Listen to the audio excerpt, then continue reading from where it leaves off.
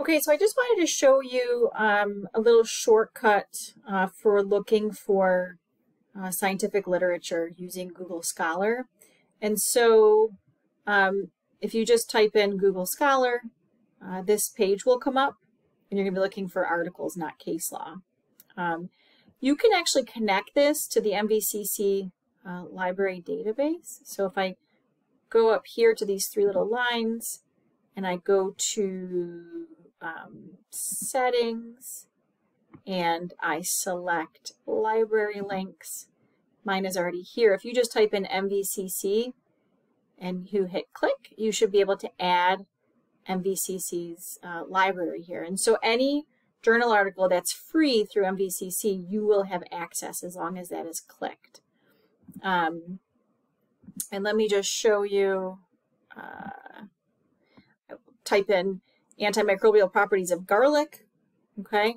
And you can see the first article that comes up. If I were to just click on this, it would take me to a page, here, let me just do it, where you see you have to purchase the article for 40 bucks, right? But instead, if you have MVCC selected as your institution in this, you can see over here on the right that you can get the full text article through our library. So if I click on that, it tells me that this is available through MVCC, and it's through right here, EBSCOhost. So if I click on that,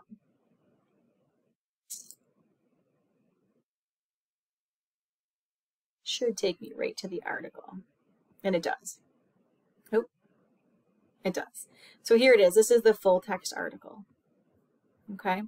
I find Google Scholar just a little bit easier to navigate than the MVCC library database. I don't have to select a specific database to use. It'll just search, all of Google. Let me just go back here for a second. And let me just take you down to a different one. So the same thing down here. If I decided to select this article, I can get it through MVCC. If it doesn't say full text at MVCC, you may not be able to access it for free, at least. Sometimes it's free, sometimes it's not. It depends on the article. So if I click on, how about this one? So in this particular one, looks like I'm able to access the whole article.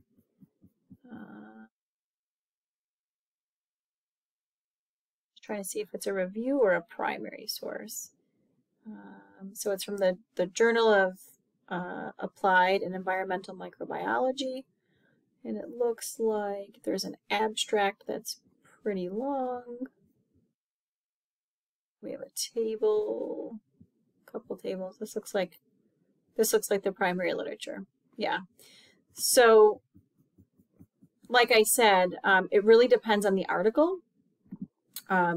Sometimes even if it doesn't say full text at MVCC, you may still have access to it, so don't be afraid to click on it. Just be aware, you shouldn't have to spend money on buying an article.